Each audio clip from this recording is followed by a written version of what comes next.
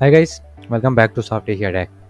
Today in this video I am going to show you how you can create a custom header for a specific page in Elementor.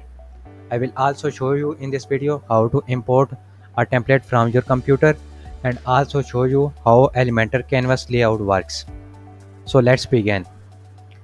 First I will go to pages and I will create a new page.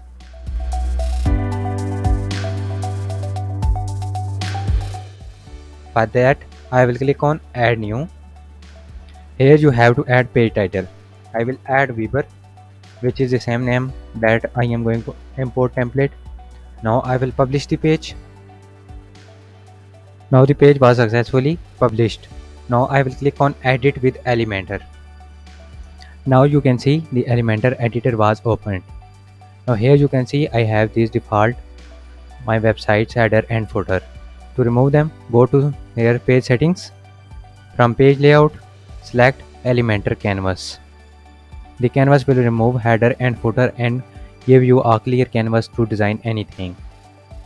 Now here you can see I have this canvas like page which is completely empty. Now I will import a template from my computer.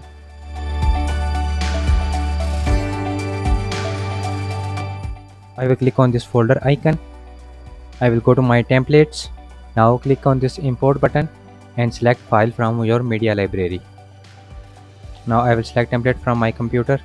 Now keep in mind that these files only in JSON or zip format. I will select this one weber.json and click on open. Now it was loading my template. Now my template was successfully imported.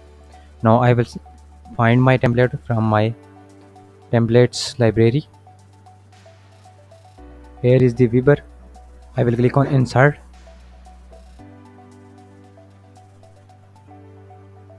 Now you can see our template was successfully imported. Now scroll down. We have these all sections in it and here is footer of my page. Now I will go back to top and now I will add a custom header.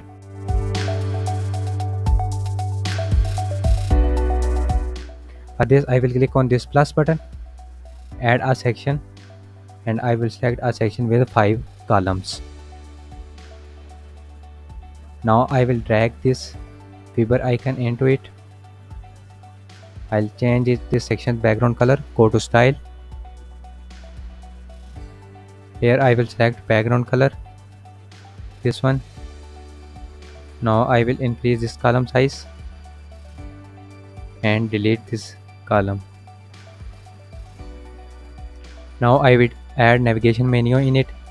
Go to your widgets and search nav menu. Here is the nav menu. Drag this icon here. Now here you have to select menus. I will select main nav. Now here you have different layout styles. You can make them horizontal, vertical and drop down. For the vertical, it will appear in list view. Now it will appear like that, and you can also make them drop down. Now it will appear like that, but for this one I will choose horizontal. Now here mobile breakdown, you can choose hamburger for mobile and also hamburger for tablet. Now go to layout. Now go to style. Here you have typography settings. You can change typography settings. Here you can select a font. I will add a Alata. For size,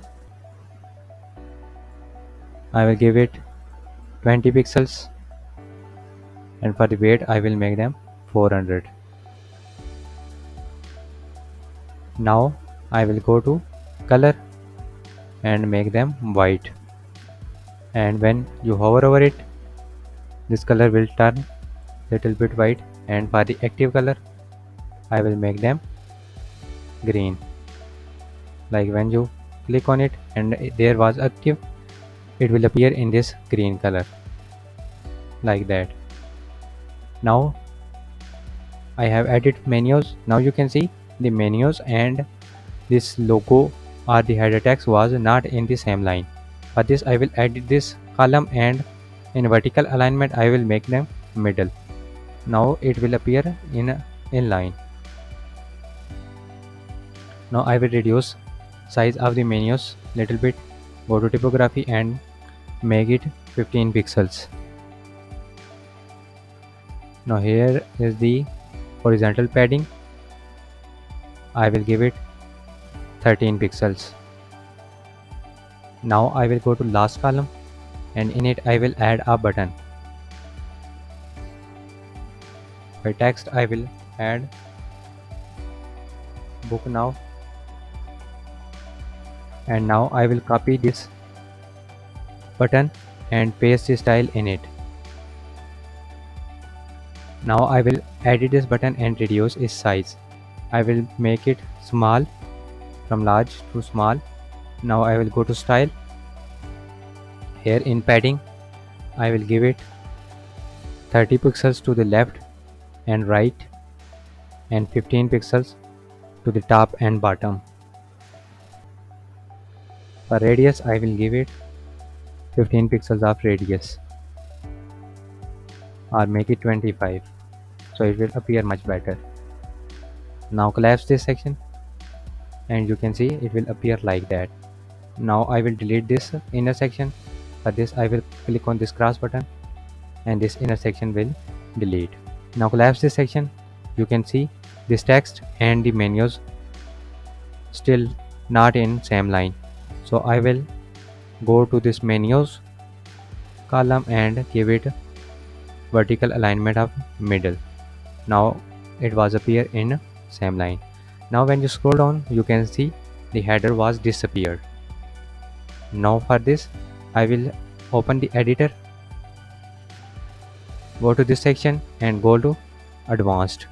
Now I will go to motion effects, and here in this sticky I will make it to the top. Now collapse it, and when you scroll down you can see the header was stick on the top. Update the page. Now to take a live preview, click on this I button.